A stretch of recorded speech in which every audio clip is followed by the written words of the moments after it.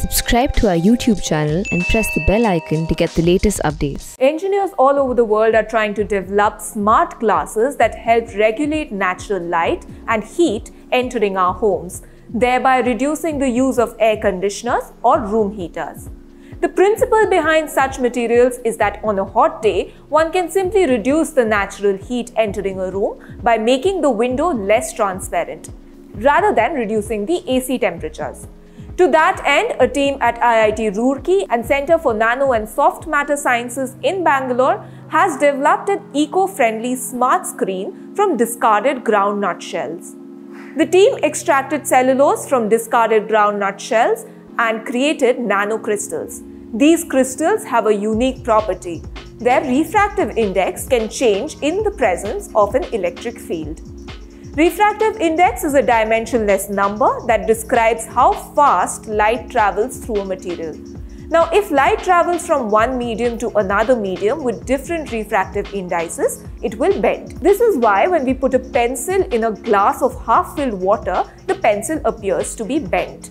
But when the refractive indices of two materials are the same, light will travel straight through it, in which case the material will look transparent. In the current research, the cellulose nanocrystals from groundnut shells were confined in a polymer matrix. In the absence of any electric field, there is a mismatch between the refractive indices of the polymer and the crystals, which causes light to scatter. Hence, the smart screen appears to be like frosted glass. When a few volts of electric field is applied, however, the molecules within the crystal changes direction, resulting in the matching of refractive indices. And this makes the screen go transparent almost instantaneously. This reversible change between the two states is available at a flip of a switch over thousands of cycles with essentially no change in contrast or switching speed. In fact, the science behind the device employs the principle that causes fog on winter mornings. Fog appears when water droplets of the right size are suspended in the air, scattering incoming light and giving a foggy appearance. The researchers assert that the material outperforms commercially available cellulose-based nanocrystals.